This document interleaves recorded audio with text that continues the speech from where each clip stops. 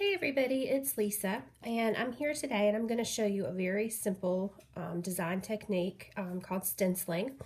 It's becoming a lot more popular. It used to be just reserved for your walls back in the 1970s and the 80s, but it's become really popular, especially with paper crafters and multimedia crafters. So here I have the supplies that I'm going to use today.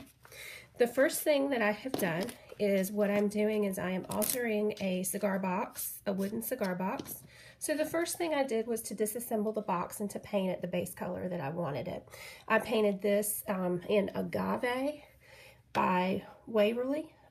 It's a chalk paint that you can get at Walmart in the paint section, and it's really good. There's no prep involved. It dries.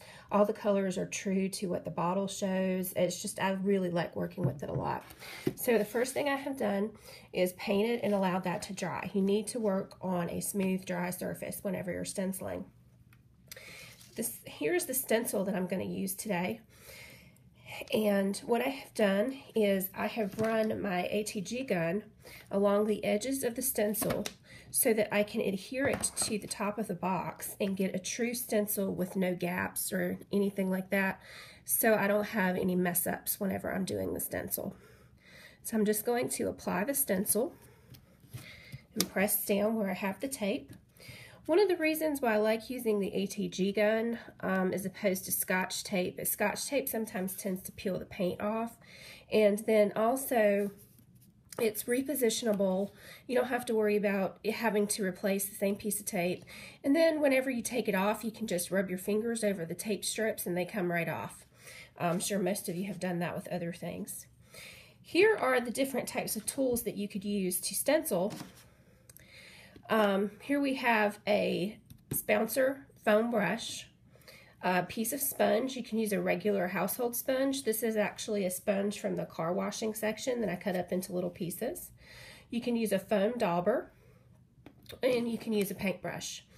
The least favorite of mine is the paintbrush, because unless you have a really good tight adhesion for your stencil to your surface, then you could end up getting mess ups where the brush will, you know, like when you're trying to get in all the little crevices and corners, the brush will go up under the stencil. So the brush is my least favorite option.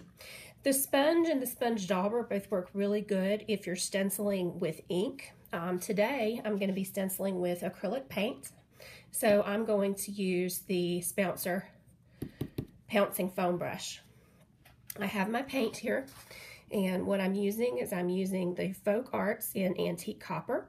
I wanted a real contrast. I wanted to give this piece something like a Moroccan look, and so I like the way the really bright colors pair with the dark metallics. So the first thing I'm going to do is I'm going to take my foam brush and put a little bit of paint in a bowl, so I could, after I load my brush, I can kind of smooth it out a little bit so I get an even coat of what I'm doing. And so just do that a couple of times. Normally I would use my palette paper, but I'm out and I didn't have time to get any before doing this video. So what you do is you just start patting and just pat, go around in circles, and that way you can make sure you get everything very even. You can see, cover it really well. You don't have to worry about ruining your stencil. Most paints and inks will wash right off of it. So you apply a little bit more, and you continue to just kind of go around in short, quick motions. You don't want to do anything to get the corners or edges of your brush up into the underneath the stencil so you can get a good clean design. You can cover them heavily, or you can kind of leave some like this so you don't, you can have sort of a more vintage or a more antique look. I'm going to cover this, since this is such a bold color, I'm just going to go ahead and cover these completely and not do any fading or anything like that. So using my paint, just keep pouncing away.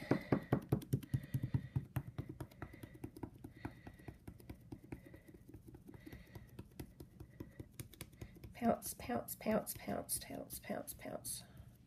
Almost done. You can go back and do a little bit harder in the areas where you see that you've got some bare spots, so you can use up all your product, not waste any paint, anything like that. Continue just to let it pounce it in, and you can see that I'm using up all the paint, getting a really good coat there. Okay, so that's done. So now, since I didn't use a really heavy application of paint, I'm going to go ahead and take the stencil off. And this is what we have. Just put this over to the side. This is not where the paint came up. This is just part of the paint that's on the stencil, so it'll just rub right off, see? So I'll take care of that. So as you can see, we have a really nice stencil piece here. The edges are really clean. Now what I'm going to show you in the next video is how to cover the entire piece like this when one stencil is not quite enough. You can measure. I like to wait for this to dry to the touch and then line up the last rows and then just go from there. It's a little bit more work, but you get exact measurements every time. So I appreciate you watching. Please tune in. I'll be making some more videos. I'm going to start with some simple stuff and then move up to flower making and some jewelry stamping and things like that. So stay tuned. I hope you enjoyed this video. Thanks. Bye-bye.